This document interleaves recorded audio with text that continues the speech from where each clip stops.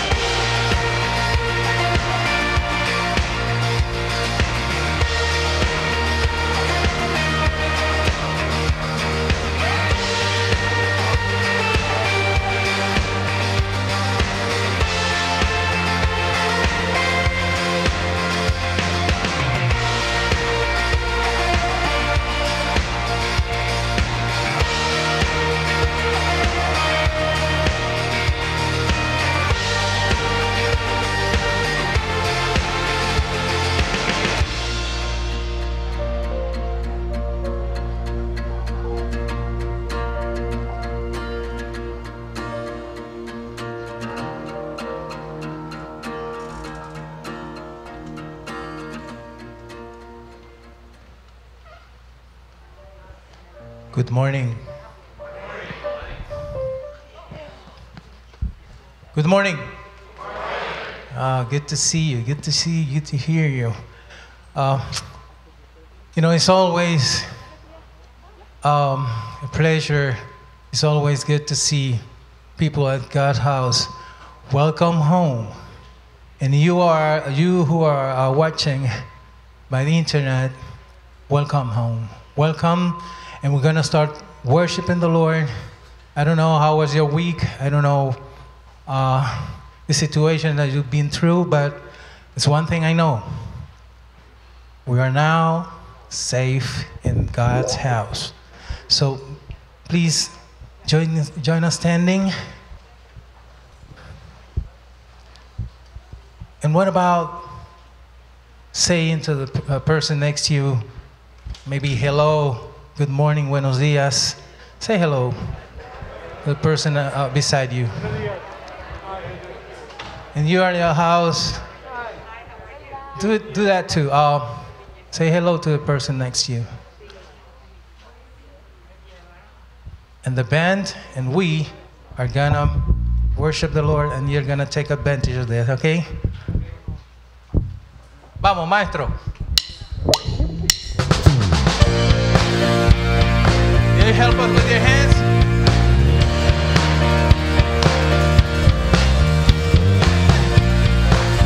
This is Amazing Grace. Come on, say. Who breaks the power of sin and darkness? Whose love is mighty and so much stronger. The King of glory, the King above all kings. Who shakes the whole earth with holy thunder and lifts us blackness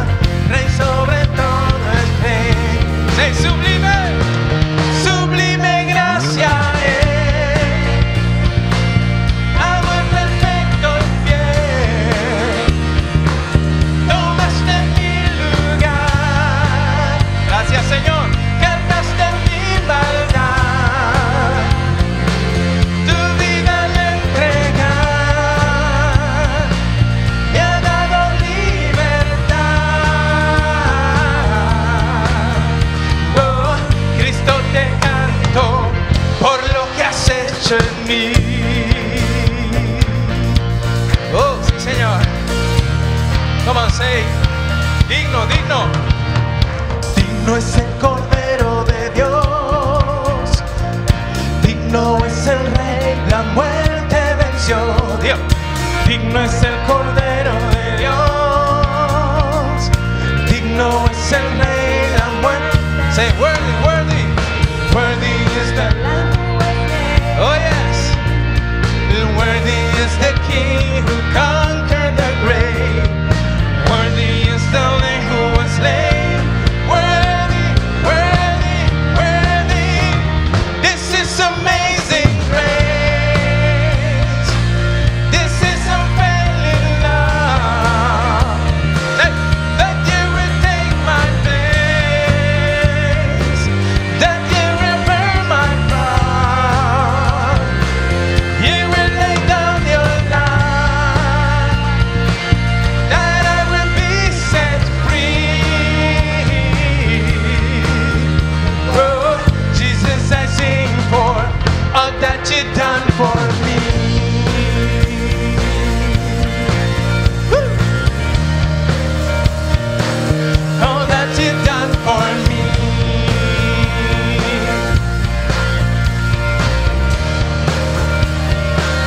All that you've done for me.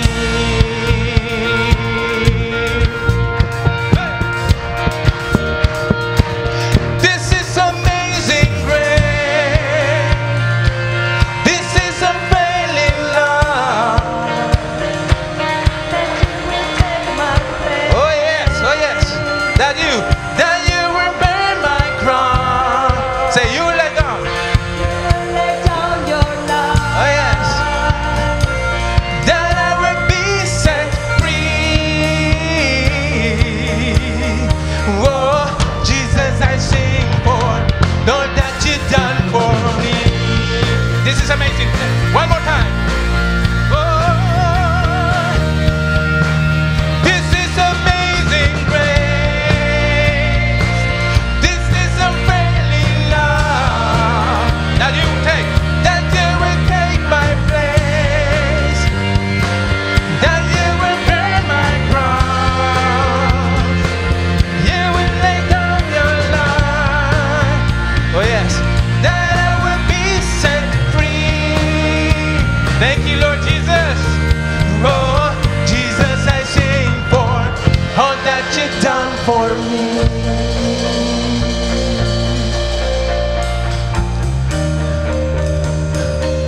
All that you've done for me. Por lo que has hecho en mí, gracias, Señor. Thank you, Lord Jesus. All that you've done for me. Amén, amén, amén. You may be seated. Gracias, Señor. Thank you.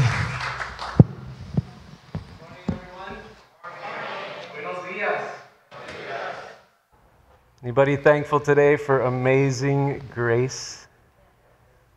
Nobody? Anybody thankful for amazing grace? Now why don't we say that together? 1, 2, 3. Amazing.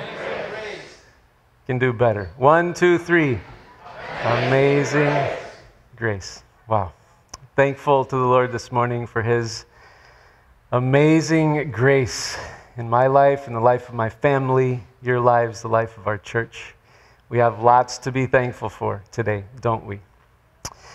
Well, today you guys came to a great service because today at this service I get to introduce you guys to a new little member of our church family. So let me just explain for you quickly what I mean by that. Those of you who are here in the building and those of you who are joining us online, here at Crossroads, we give our families an opportunity, if they would like, to at some point, sometimes not too long after their children are born and sometimes a little longer afterwards, but whenever they would like, if they would like to bring that child up to the front so that the rest of the church family can meet him or her, and we have a moment to pray together, especially for that child. We give our families opportunity to do that. So not everybody does, and you don't have to, and the Bible doesn't say you have to, but a lot of families here like to do that. So today we have a young couple who has had their first child. It's a beautiful, beautiful little girl. Her name is, it's a beautiful name too, beautiful name, Irina. Irina, isn't that a beautiful name? Irina. Her parents' names are, what are you guys' names? Andres and Marie Claire, but the star of the show today is Irina, right? So come on up, guys. Let's introduce Irina to our church family.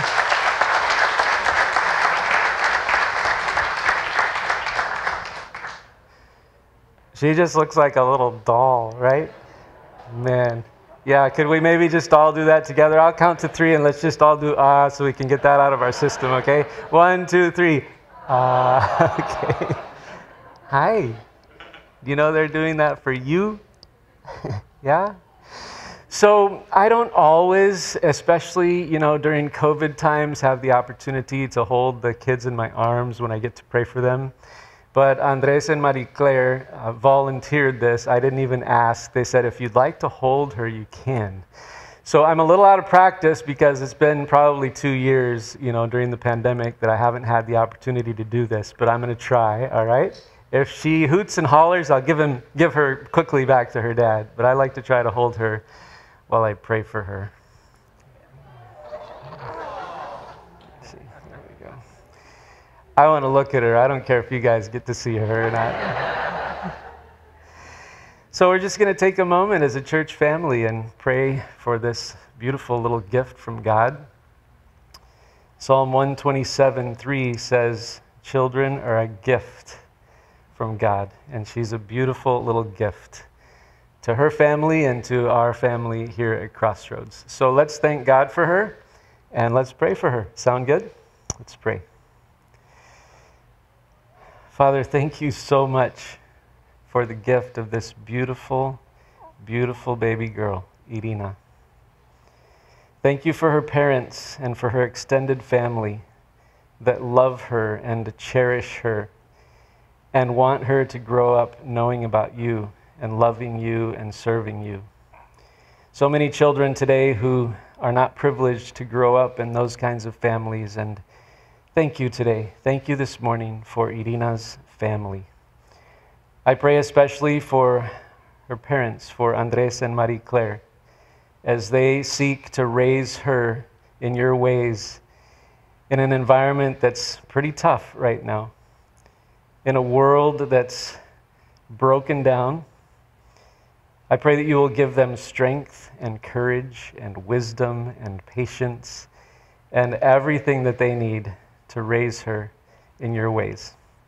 God, we pray that at a really, really young age, Irina will understand that she needs Jesus as her Savior and that she would accept him by faith as her Savior, and that she would grow up to be a woman who loves you and serves you with all of her heart and makes a difference in this world for you. Thank you for her beautiful eyes, for her beautiful smile, for her happy disposition. And I pray, God, that she will be an incredible influence for you and for your kingdom as she journeys through life. So bless her abundantly, protect her, guard her, take care of her. And we thank you for her today. In Jesus' name, amen. Amen. Man, she smiled like almost the whole time. It was incredible. So congratulations, guys. So don't clap yet. I'm going to do the transfer here, and then I have a couple of things for Mom, and then we can give another big round of applause, okay? So here I have, first of all, a beautiful certificate that the church office prepared this week so that someday Irina can remember this moment. So there's the certificate. And then here is a letter that is from me to her. It's a personal letter. It's sealed, and it's to be opened on October 26th. Listen to this. Year 2034. Which is her 13th birthday. So she already has her first 13th birthday present. There you go. All right, fuerte el aplauso.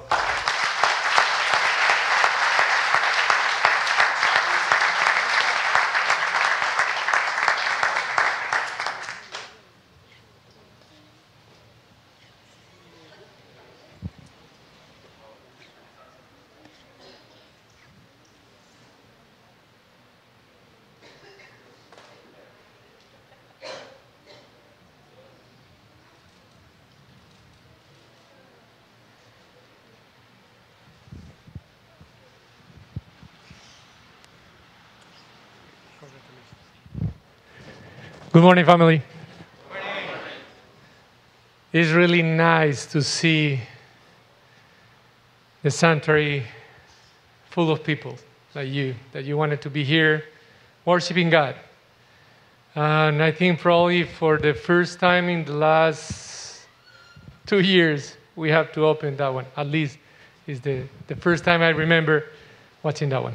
We want to welcome you here, and also the one who are through our YouTube channel. And during this week, I have a conversation with a couple of people, and they talk to me and say, you know, Diego, what Pastor Steve told us last Sunday made me think about it. And I don't know for you, it is my hope that during the whole week you have been able to think about the specific initiative that we as leaders of the church, we are going to take. We are reinventing, but basically is, and we call the leadership is, let's cross to the other side.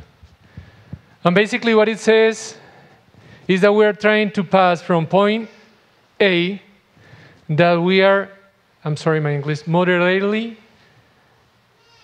effective making disciples, to a point B, that we need to be highly effectively making disciples. Basically, what we want as a leaders is that all of you will become to be an amazing disciple makers. And basically, to fulfill the Great Commission.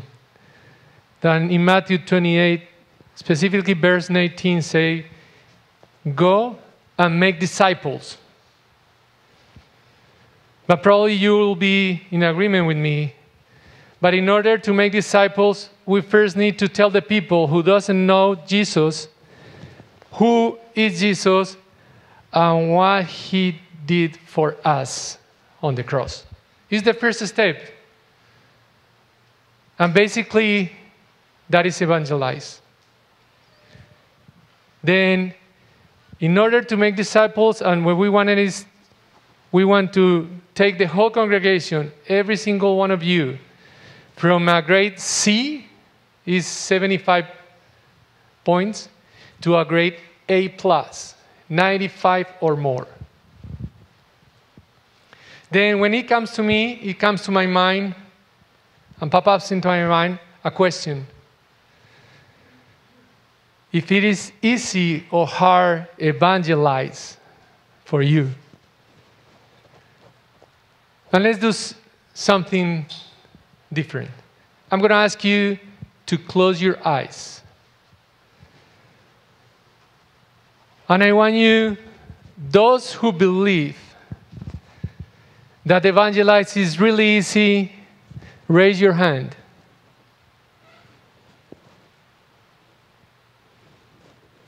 Okay, thank you. And I'm going to ask those who think that evangelize is really hard, raise your hand.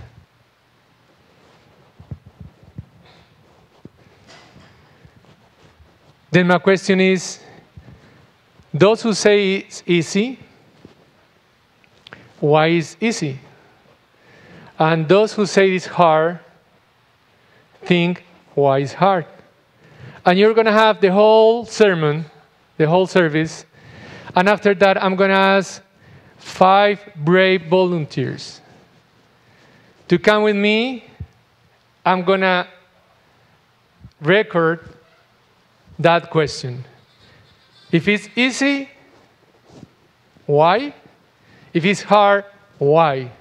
And we will see next week the answer of the people.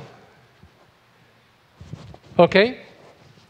Next, I want you to remind, last week we start those who are called to support the short-term mission trip in the second semester, that wanted to fill a piggy bank when you're going to be leaving, you can take one. Please, two things. Take it if you're going to do it. If no, don't worry. And we are not going to be mad, nothing like that. No worries. And it's going to be, please, before August. We have until August to receive the piggy banks. And now we're going to be praying, as you know, probably you remember, in the month of February, we're praying for Rachel. This month, she is our worker that we're going to be praying for. Also, I want to pray, first, to give thanks to God for all the members of the congregations who right now are in good health, that they have been healed by Jesus. And also, I want you to be praying with me for those who are still in sickness, any kind of sickness. A lot of people here has COVID. There is people who had cancer, heart problems, any kind of problems. And I'm going to ask you, please join me in prayer. Heavenly Father, I want to give you thanks. First, for all my brothers and sisters that are here. Thank you, Lord, because they want to hear your voice through the Pastor Steve's, Lord. Thank you, Lord, because you have a special message for them today. Thank you, Lord. I want to give you for Rachel and her co-worker, Katie. Thank you, Lord, because they were obedient and accept the call to go.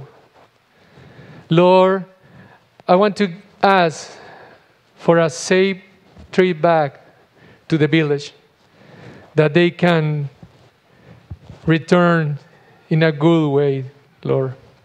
Lord, I want to ask you for the people that was trained by them. Thank you, Lord, that all the training stayed in their hearts and in their minds, that the Holy Spirit put really deep in there, that they can be a really good translators of the Bible. Lord, I want to ask you for wisdom for the translation of the Bible that Rachel and Katie are doing right now to the Nahuatl language. Lord, I want to ask you for Rachel and for Katie's health. Lord, that Katie recover completely for COVID, Lord, and cover Rachel, that nothing happened with her.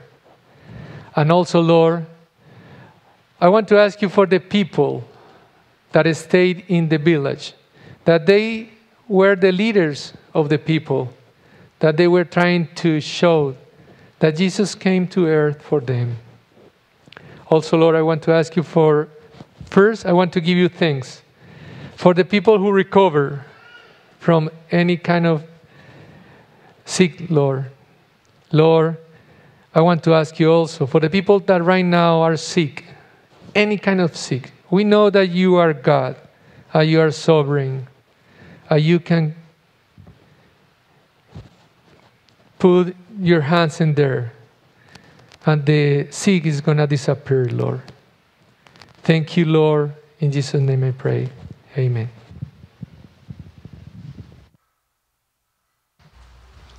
Okay. Silence. Wow. Can you join us standing? You know, God, we were singing about God's amazing grace. But because His amazing grace, we can declare what the following song says. His love never fails. Okay? I can fail. The person next to you can fail. But God, man, God never fails. So that's what we're going to sing. Okay? Maestro.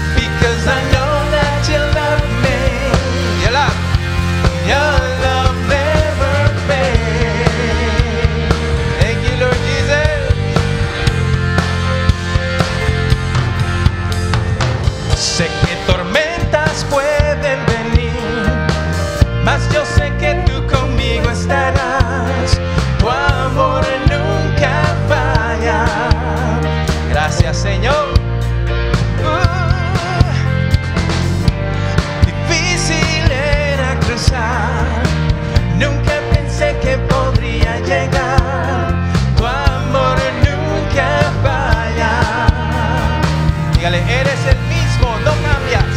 Tú eres el mismo, no cambias. Tu amor nunca falla. Si en la noche hay dolor, hay gozo en la mañana. Y cuando ruge el mar, no me tengo que asustar, porque yo sé que me amas. Dígale, eres el mismo. Eres el mismo, no cambia. Tu amor nunca falla. Y si en la noche hay dolor, hay gozo en la mañana.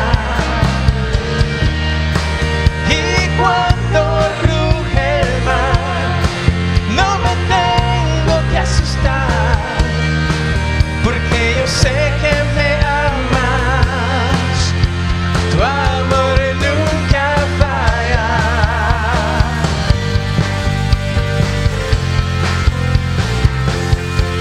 You make all things work together for my good. Can you declare it with us?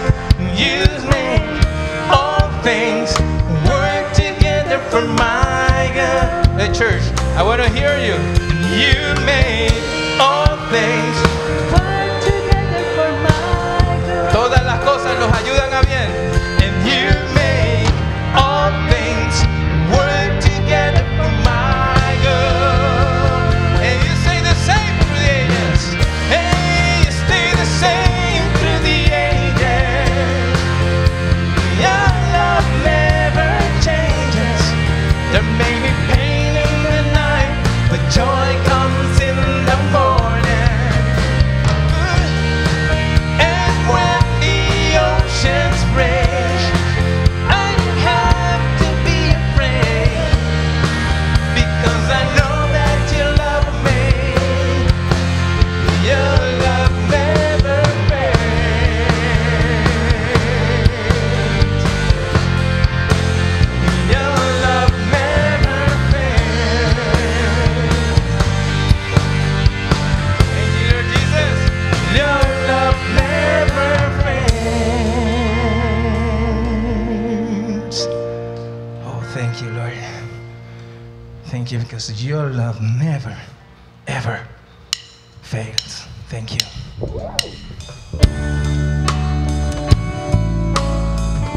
Worthy is your name, Lord.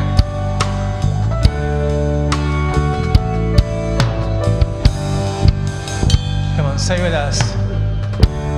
You are my strength when I am weak. You are the treasure that I seek. You are my all in all. Seeking you as a precious jewel, learn to give up, I'd be a fool. You are my all in all. And God's people say, Jesus, Lamb of God, worthy is your name. Jesus, Lamb of God, worthy is your name. Now sing in Spanish. Eres mi fuerza y mi poder, el gran tesoro que busqué. Eres mi todo, Dios. En tempestad o en tentación, tú me sostienes, mi Señor. Eres mi todo, Dios. Cristo.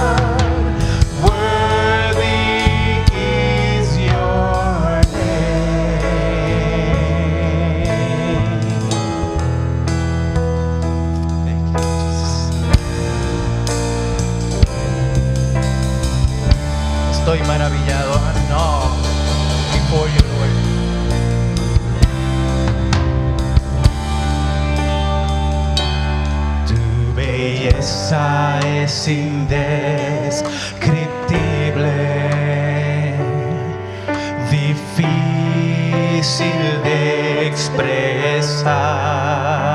Say, tus obras son incomprensibles.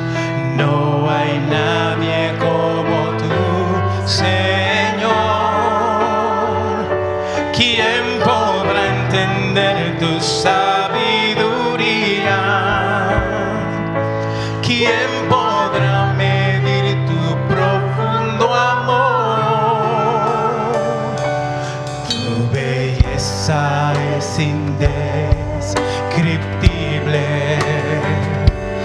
Majestad en el trono estás, maravillado. Maravillado estoy de ti. Maravillado estoy de ti. Santo Dios, de quien la gloria es. Maravillado estoy.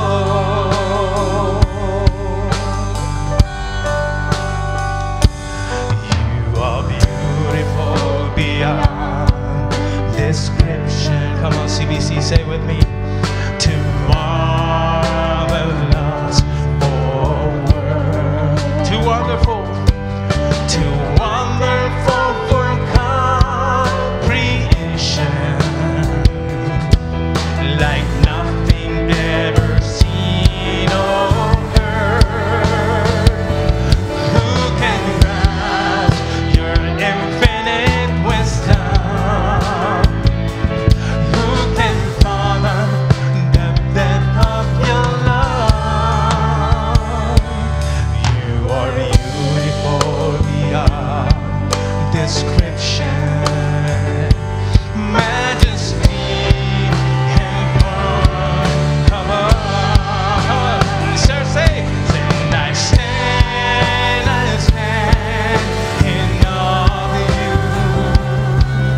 I stand in awe of you.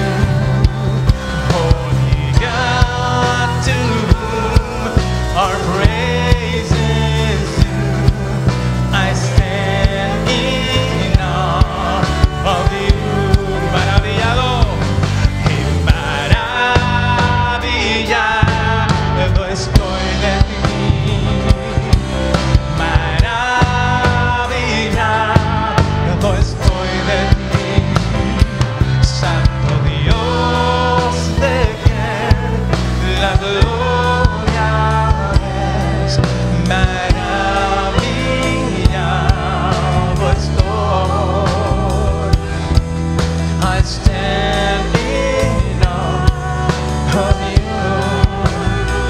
I stand in awe of you.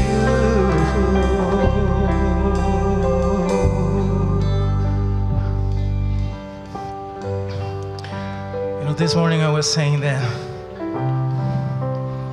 when I'm here on the stage praising God, I feel like, I don't know if you have this saying in English, but I feel like fish in the water, como pez en el agua.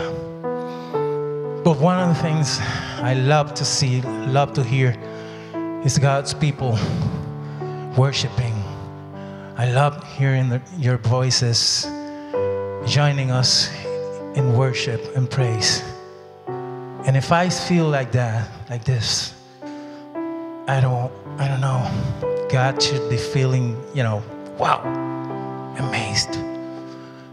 And I don't know if you, this week before, I don't know, God did something that, amazed you. How many of you have been amazed by God? You're waiting for something and God do, exceeding above,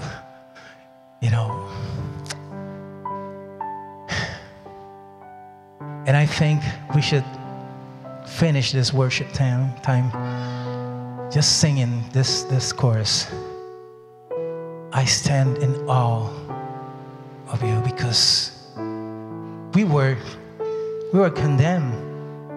We didn't have any hope. And God did the difference. God makes the difference in our lives. So I don't know about you, but we are gonna say, and I stand I stand in awe of you. I stand in awe of you. Holy God, to whom all praises due, I stand in awe of you. You are your home. Say, I stand in awe of you. I stand in awe of you. Holy God, to whom all praises due, I stand in awe of you. Let us finish this time. Say, I stand in awe of you. I stand in awe of you. Holy God,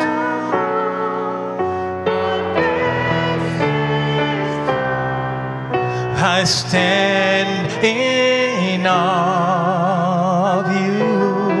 Maravillado estoy, maravillado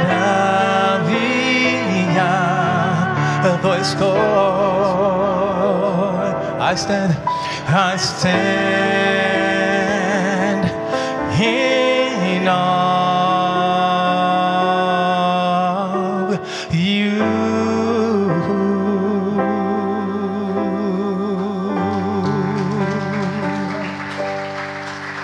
Thank you, Lord Jesus. Thank you, because you do exceeding abundantly above what we can ask or think, Lord. Thank you. Thank you for that, Lord. Thank you for who you are in our lives, Lord. Thank you because we have where to go when we feel like everything's going the other way. We have where to go. Thank you, Lord Jesus. Thank you for your love. Thank you for your word. Thank you for your presence. Thank you because you're listening to us, Lord. Thank you for your word that we'll be preaching. This morning we open our hearts, our eyes, our ears, and expecting from you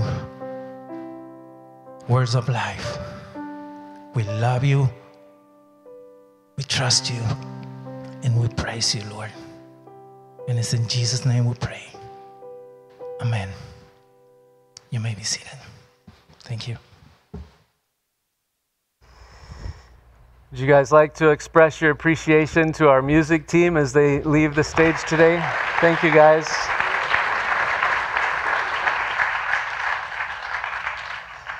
Thank you. Really appreciate it. What a privilege to be able to be in a place where we can lift our voices in praise and worship through song without worrying about making too much noise. Complete freedom. Wow, that's an incredible gift.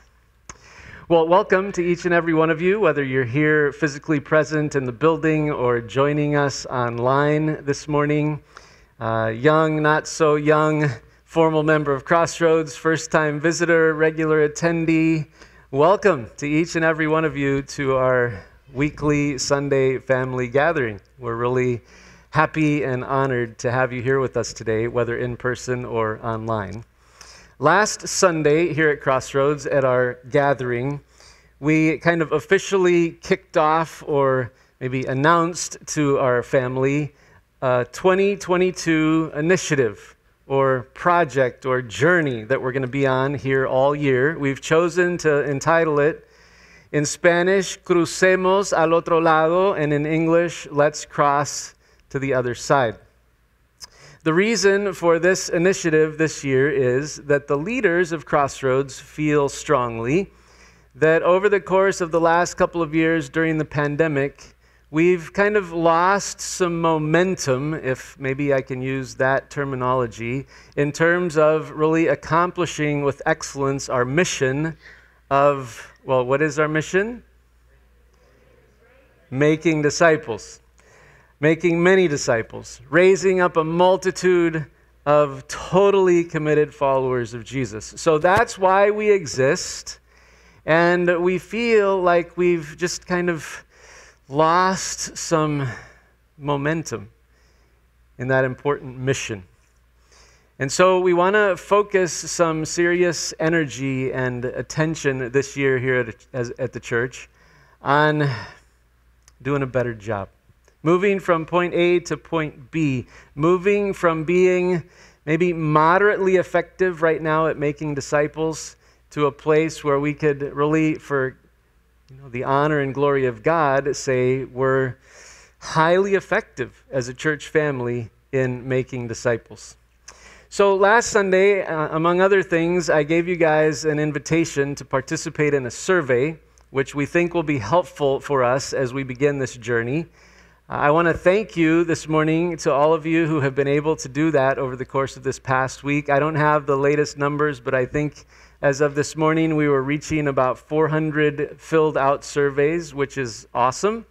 I think the survey will be open until midnight tonight. So if you still haven't filled it out and would like to help us by doing that, you still have a few hours left. You can use that QR code that's on the banners here, and it will take you right to that survey. So thank you so much for all of you who have taken time to do that.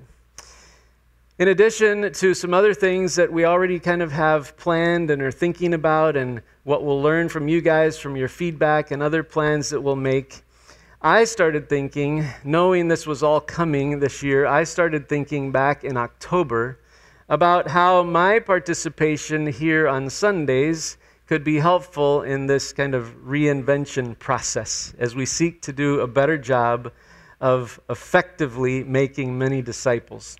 So I began to think and pray and ponder and dream and talk to other people about maybe what book of the Bible we could go on a journey through together here on Sundays. And I landed on the book of Acts. The book of Acts. So why did I land on the book of Acts? Well, let me tell you. Acts is really part 2 of a 2-part book called Luke Acts.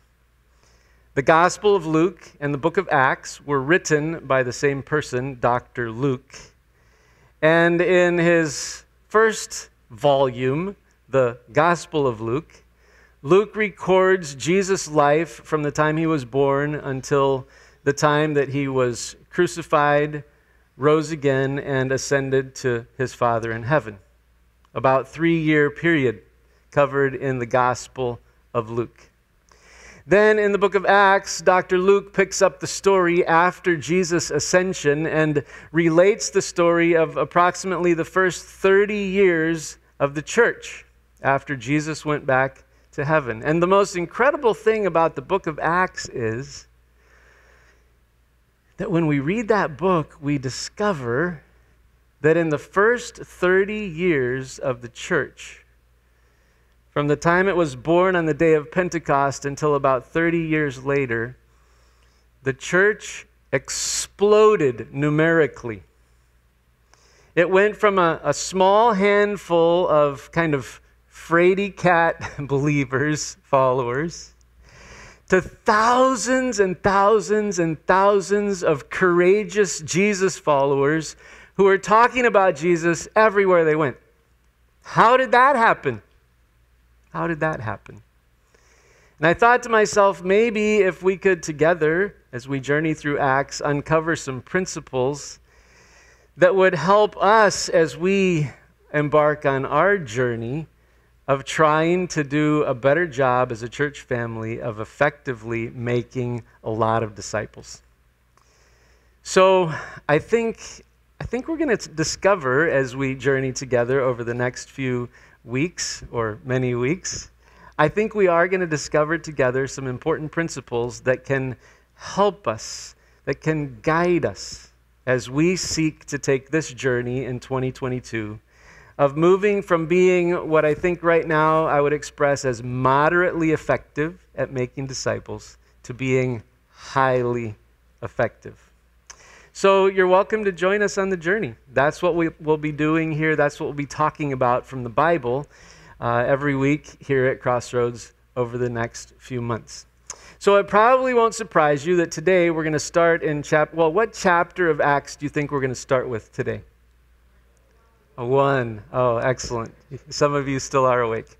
So chapter 1. So get a Bible open to Acts chapter 1. As you're doing that, could you take a look at this incredible slide? Isn't that amazing? People who are creative just blow my mind. So the person who made this slide for us, you know who you are, and I won't embarrass you publicly, but thank you so very, very much. I think that's just an amazing slide and logo. Book of Acts chapter 1. Chapter 1. And in Acts chapter 1, this morning, we are going to briefly discover a really interesting and important answer to the following question.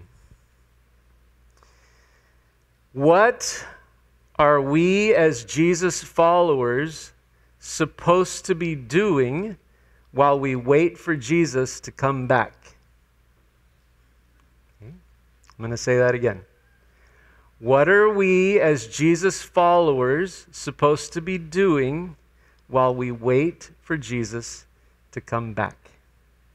So let's start reading. Acts chapter 1. I'll start at verse 1, obviously. And this morning I will be reading from the New Living Translation. And here's how it reads. It says, "In my first book, I told you, Theophilus, about everything Jesus began to do and teach until the day he was taken up to heaven after giving his chosen apostles further instructions through the Holy Spirit."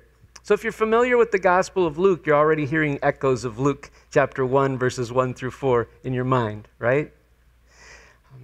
Verse 3, "During the 40 days after he suffered and died, he appeared to the apostles from time to time, and he proved to them in many ways that he was actually alive.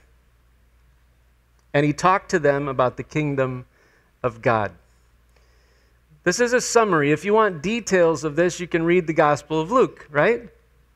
Luke is here quickly summarizing. He's making a transition between Luke and Acts. Once, verse 4, "Once when he was eating with them, he commanded them, 'Do not leave Jerusalem until the Father sends you the gift he promised, as I told you before. John baptized with water, but in just a few days you will be baptized with the Holy Spirit.'" So it's a reminder of something that Jesus had told his followers before he went back to heaven.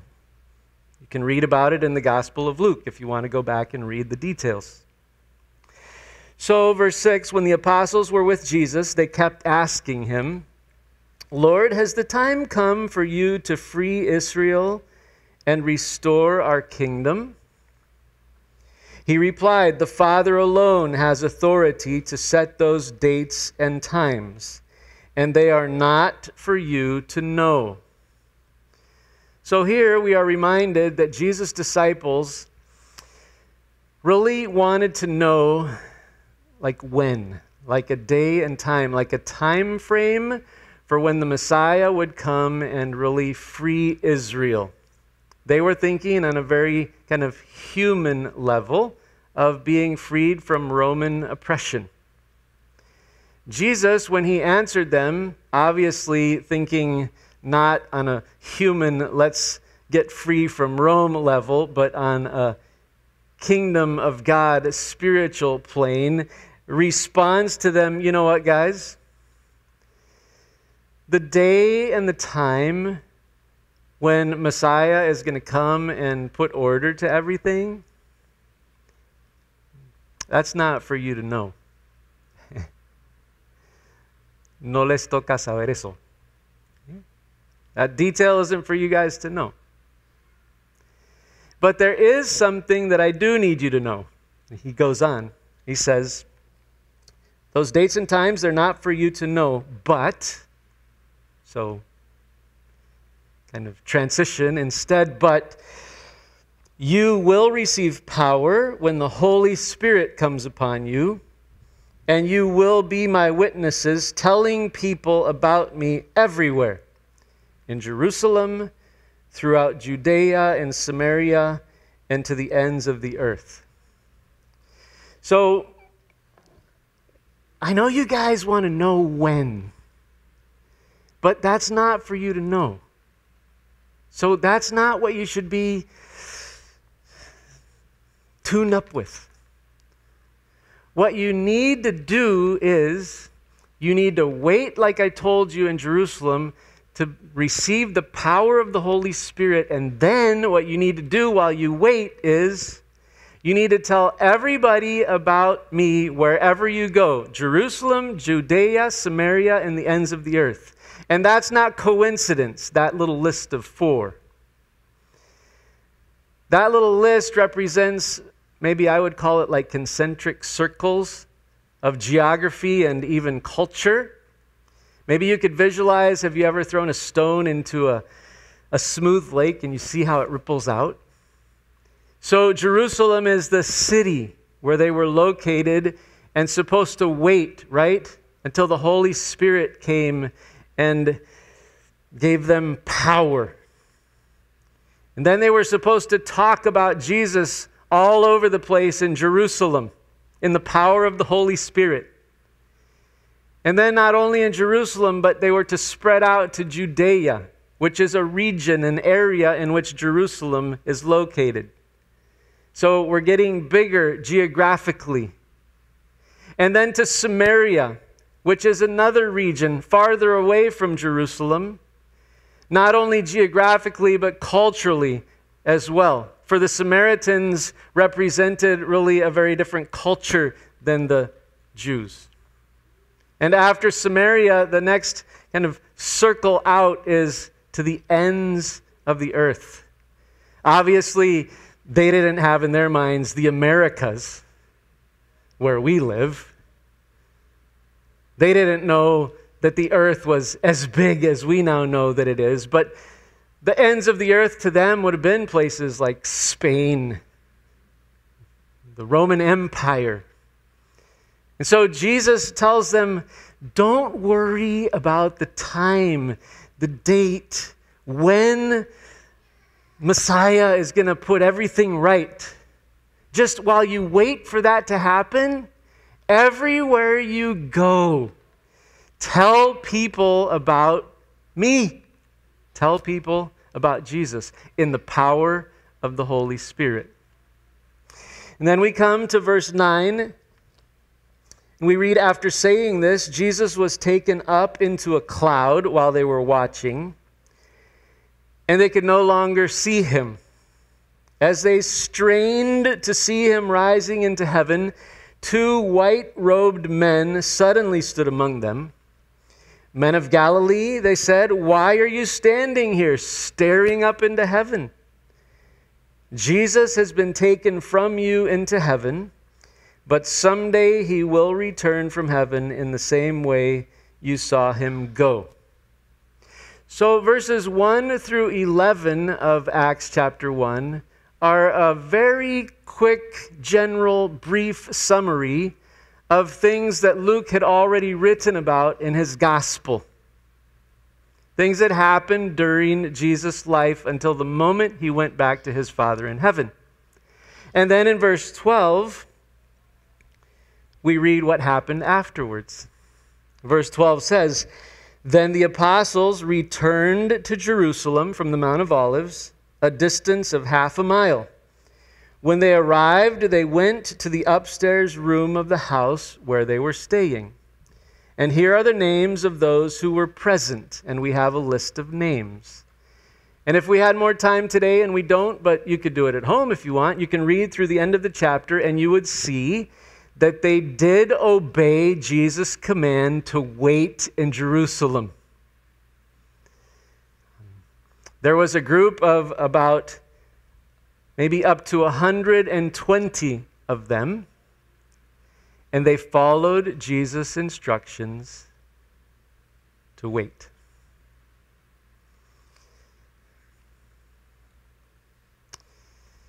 And then something incredible happened.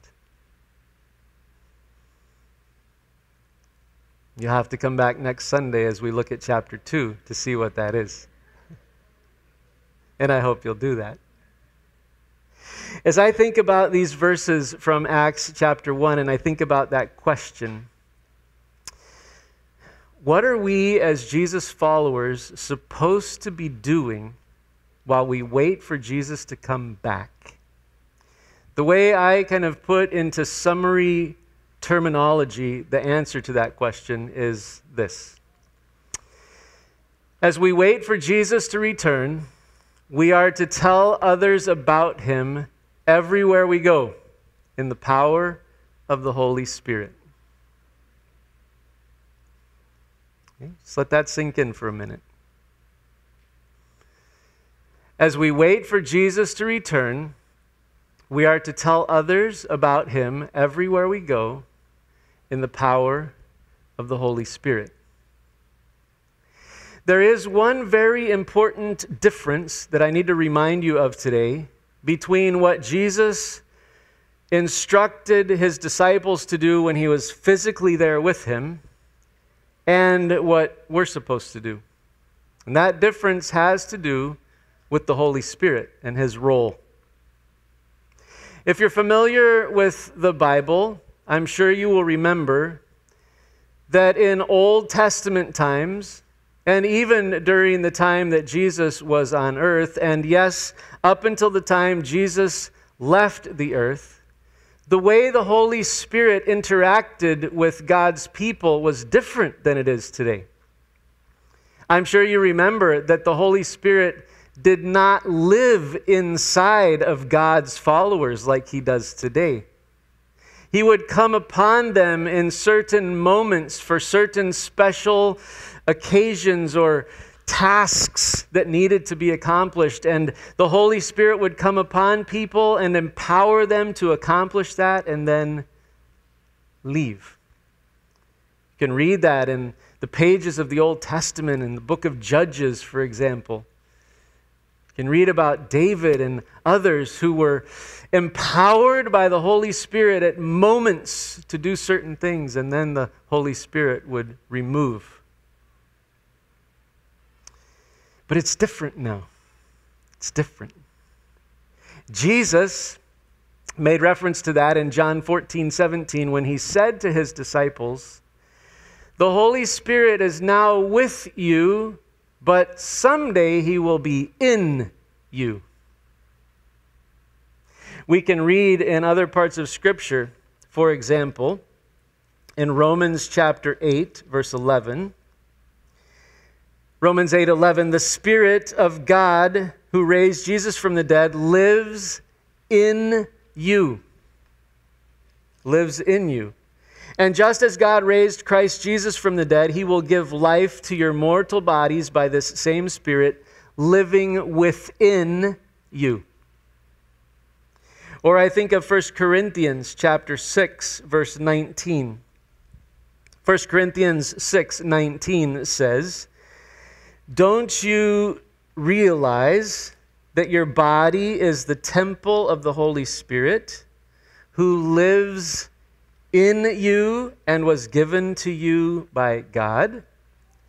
So there's a very important theme in the New Testament which makes it very clear that people who have decided to become part of God's family by placing their faith in Jesus for their salvation, they are indwelt by the Holy Spirit. So today, if you are here and you have made the decision to place your faith in Jesus for your salvation, the Holy Spirit lives in you. You don't have to wait for him to come. He's there. The issue for us today is to surrender control to him. So the issue is a little bit different. And it's important to understand that. So as we wait for Jesus to come back, in the power of the Holy Spirit, yielding control to the Holy Spirit, trusting the Holy Spirit, depending on the Holy Spirit, not on ourselves, we're supposed to tell people about Jesus wherever we go. It's kind of like, I don't know, if you're here today and you're a young person, maybe an elementary school or adolescent or maybe teenager, and you're living at home. Maybe mom and dad on occasion decide to go on some errands together. And they might say to you something like, while we're out doing our errands, we want you to, and then maybe they tell you to clean your room or do the dishes or make lunch or wash the car or whatever it is that they tell you to do. And between the time they leave and the time they come back, that's what you're supposed to do, right? So Jesus left. He's going to come back. And we're in that in-between time. And what are we supposed to do? In the power of the Holy Spirit, yielding control to the Holy Spirit, trusting the Holy Spirit, depending on the Holy Spirit, we're supposed to be telling people all the time, everywhere, about salvation through faith in Jesus. That's what we're supposed to be doing. Or maybe you're here today and you work at a company and your boss maybe would come to you some Friday afternoon and say, I'm going to be gone on a business trip all next week. And while I'm gone, I want you to, and he might tell you, well, do this project or do such and such. And he expects you to have that done by the time he comes back. So Jesus ascended to the Father, and he's going to come back. We don't know when. But until he comes back, while we wait for him to come back, in the power of the Holy Spirit, depending on the Holy Spirit, trusting the Holy Spirit, we're supposed to be telling people all around us, all the time, everywhere, about Jesus. That's what we're supposed to be doing. Given that idea, that principle, in my mind bubbles up a really important thought question for me and for all of us, and it's very personal, actually. And here's the question. How often are we talking with the people around us about Jesus? If that's our task while we wait, if that's our tarea while we wait, if that's our responsibility, if that's what we're supposed to be doing while we wait for Jesus to come back, how are we doing? How am I doing? How are you doing, Juan? Have you talked to anybody this past week about Jesus? Did you talk to anybody in January about Jesus? That's what we're supposed to be doing as we wait for Jesus to come back. How are we doing? I have a friend here in Panama who has a personal goal of talking to somebody about Jesus every single day. And he's really serious about it.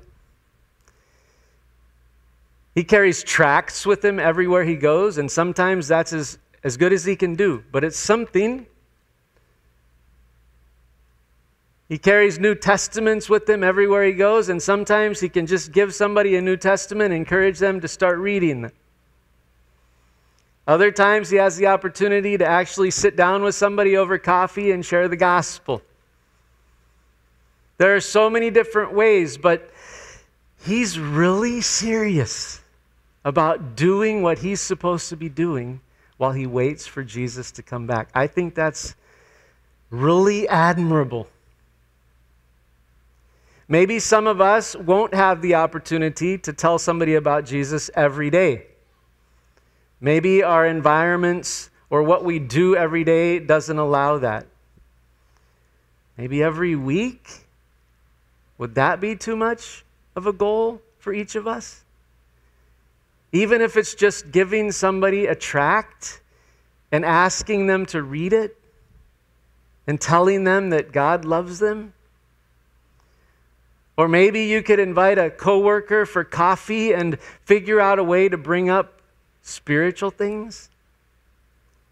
I found it so interesting that as I relate with people who need Jesus and ask questions about them and their lives, so often things come up which allow me to talk about Jesus with them.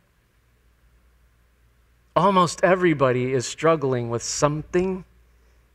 And if we're interested enough in people, a lot of times that will come out and allow us to share with them about Jesus and the hope that he offers. Maybe it's a family member or a neighbor or some friend that you could have over for a meal and bring up spiritual discussion. There's so many ways to talk to people about Jesus in appropriate ways. But we have to be committed to doing it. And I think sometimes, for me, maybe for some of you, it's easy to forget that. It's easy for the passion to wane. Today, I think we are being reminded that we need to step up. There are a lot of people in our church, it occurs to me, who really are involved in social media. That's not my world. I'm not saying it's a bad thing necessarily. It's obviously a double-edged sword. But if you're a person who loves to be on social media, how could you leverage social media to talk to people about Jesus? I had a young person in our church not too long ago blow my mind when he told me God put in his head, record an audio about Jesus and send it to all your contacts on WhatsApp, and he did it. So maybe it's social media that you could use to talk to people every day or every week about Jesus. The point is that here at Crossroads, if we really want together to move from point A to point B, from being moderately effective in making disciples to being highly effective in making disciples, we have to be talking to people about Jesus.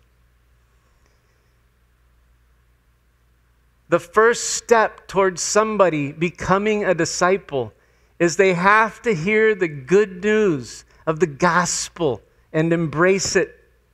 And there begins the discipleship journey, right? Not everybody will respond positively. We know that. The Scripture's clear about that. We can't convert anybody. We understand that. The results are up to God. Aren't we thankful for that? But we have to plant the seeds. I have to do better this year. Juan, you have to do better. If together we want to move towards being more effective in making disciples than we've ever been. Ivan, you have to do better. Mike, Vim, Tracy, Mercedes, Tim, Tina, Ricardo, Ellie, Beto, Astrid, Julie. We have to do better. If we really want to be a place full of disciples making disciples, we all have to step up. and be really, really aware and pendiente and committed to our task in the power of the Holy Spirit to share the gospel of Jesus with people around us. We don't have to be eloquent. We don't have to be particularly smart or articulate. I mean, we should do the best we can. But it's the Holy Spirit who makes it happen. Aren't you thankful for that? It's in the power of the Holy Spirit. As we rely on and depend on and lean into the Holy Spirit, we scatter the seed. And some people will say yes.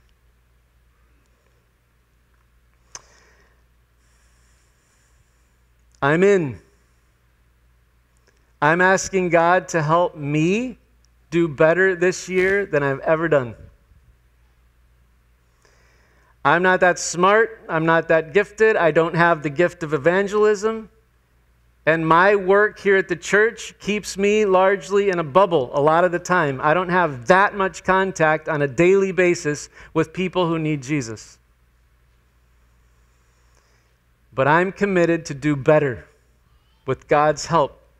I don't know what that's going to end up looking like exactly, but I want to do better.